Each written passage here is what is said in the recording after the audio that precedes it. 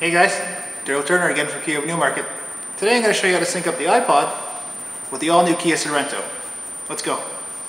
So now I'm going to show you how to connect your iPod or your iPhone to your Sorento. So that way you can use the audio controls on the steering wheel rather than having to use the iPhone or the iPod while you're driving. So what you're given with every Sorento, and Kia sells these for all models, is a USB and the auxiliary plug-in. So you take it and you plug it in down at the bottom here till it says connected. Take the other half, you plug it into the bottom of your iPhone or your iPod.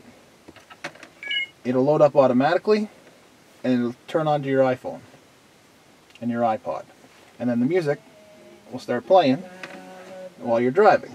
So one of the nice features of having this is, instead of having to use this while you're driving, down your iPhone or your iPod, and the audio controls on the steering wheel, you can shuffle through your songs, control the volume, and your settings.